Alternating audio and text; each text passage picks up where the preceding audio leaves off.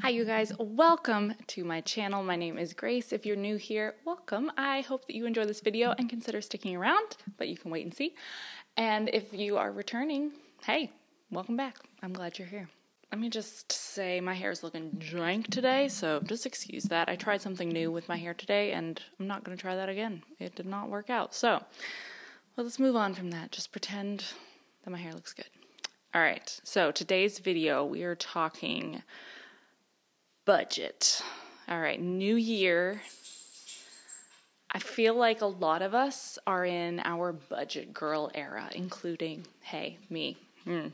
So I'm going to make some small changes, or smallish changes. These shouldn't be super painful, I don't think. Some of them are very relevant to me, and then some of them are more relevant to conversations I've had with some other friends. Yeah, hopefully there's like 8 of them, and I'm going to try and go through them quickly. So I say that every single video.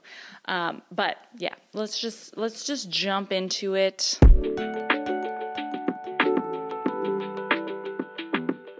Okay, so number 1, this is one you've probably heard a bajillion times, and depending on where you live in the country or any country, this might have been something that you've made a change years ago, or some of you guys, it's just starting to hit your area, and that is how stores are really starting to charge for their bags. Meaning, did you bring your own bags? Oh, no? Okay, that'll be 10 cents a bag. And 10 cents a bag doesn't seem like a lot, but if you forget to bring reusable bags every single time, that's really going to add up. And I mean, to be honest, I am not mad at stores doing that at all. That's better for the environment. And I have been a reusable bag user for years now. So for me, this isn't a huge deal because I'm kind of already in the habit. But where we just moved in Alabama, places are just kind of starting to do that. And people, oh my gosh, people lose their minds over it. And I hear a lot of people say, like, oh, I just forget, including my mom, I forget to put them in, to bring them to the store with me. Well, you probably have enough bags, even if they're not classic, like, reusable bags, enough bags that you can use as reusable bags to have them in a couple different places. Have some in your pantry, have some in your car, have some in your garage, have some wherever, you have them in a couple places. And so you're kind of always going to have some nearby. Have them right next to the door that you leave, when you leave your house, just so that you're always going to be reminded.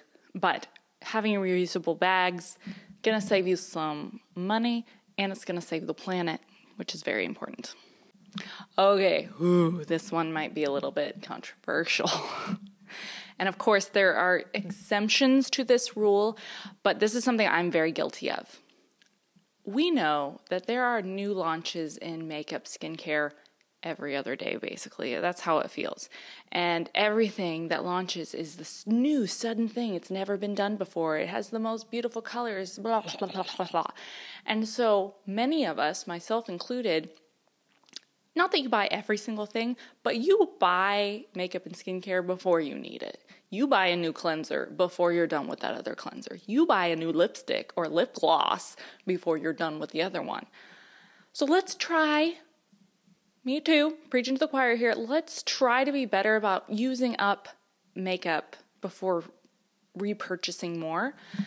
And I know there's going to be times that you buy a product that you don't end up loving too much. And so I'm not saying you have to get through a product that you hate or that looks bad on you before repurchasing.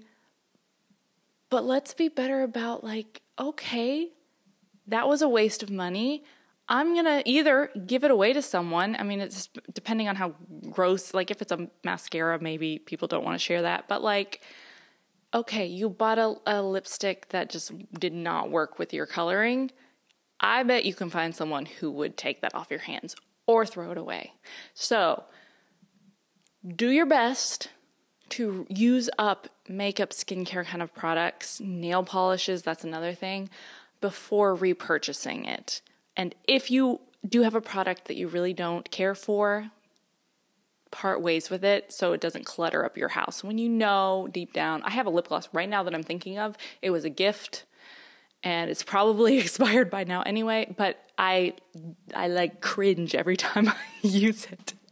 I've been trying to use it because I've been trying to live by this principle, but I really don't like it. So I just need to throw it away, you guys. I need to. Oh, this is another controversial one. Y'all, read the books that you have before buying more. I know this is hard. I know this. I just offended someone. Someone probably just clicked away from this video. But we all have that, is it TBR? TBR list? To be read list? Our TBR lists are super long, and many of those books you already have. You just haven't read them yet. My goal for last year was read all the books on my own bookshelf before purchasing more. Last year I also had babies, so I didn't read anything last year. I think I read one book the entire year. So that did not happen, but that's kind of my goal for this year. Read the books that you have before purchasing more. Going to the library, using the Libby app, that's different. Go ahead and utilize those. They're free. But don't go and buy brand new books at Amazon or Barnes & Noble or wherever and spend that kind of money when you have perfectly good books that you want to read already available to you for free. Okay, this is one that does not apply to me right now because I financially haven't been able to do this.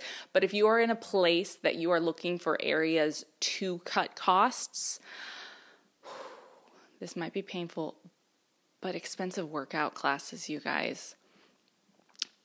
I don't know if you've looked on YouTube. You're on YouTube right now, probably. Y'all, there are so many free YouTube videos for every kind of exercising under the sun. Do you want, a dance class? Do you want yoga or Zumba or Pilates or cardio or whatever? You can find it all. And I do understand that there's like a social aspect to workout classes. I get that. So maybe you do have, a community there that you don't want to give up. I do understand that. So you can make the judgment for yourself. But workout classes are so expensive, you guys. I have wanted to join them so many times, but I'm like, oh my gosh. And I do also understand there are ones like rock climbing that you obviously can't do from YouTube. I get it. But I'm just saying, if you are looking for ways to cut back on your budget, do you take workout classes? The same could kind of go for just gym membership in general. And I want you to stay healthy. But I'm just saying that there are so many free options. I'm not like a Peloton person, but I've heard so many people say like they bought a Peloton and then to like keep up with the subscription is so expensive when you literally could like just get an exercise bike and use YouTube and you'll kind of have the same results. But I'm ignorant when it comes to Peloton, so I don't really know. All right, this next one. Ooh, I kind of talked about this in my last resolutions video, but that is not giving into viral, or at least every viral social media product. This is specifically if you're on TikTok probably, but I get it when I watch influencers on YouTube too. There are products that go absolutely viral, and a lot of times they're makeup or skincare or a house cleaning, whatever, I don't know, a coffee maker, whatever. And it's very tempting because everyone's raving about these things. But then at the end of the year, I've noticed so many influencers have videos about these are the viral products that I hated. And there's so many of those really, really popular products. Then people used them for a month and either never used them again or they broke and they were cheap and blah, blah, blah, blah. So just like I gave you permission in that last video, that if you are super susceptible to that kind of marketing and you give in and you are an impulse buyer, I give you permission to unfollow people or delete apps altogether. This is your permission. Mm-hmm. You're welcome. You're welcome. I've unfollowed some people because literally all they ever do is sell. They don't share anything. I like influencers that kind of share their lives a little bit too, not in a weird way, but I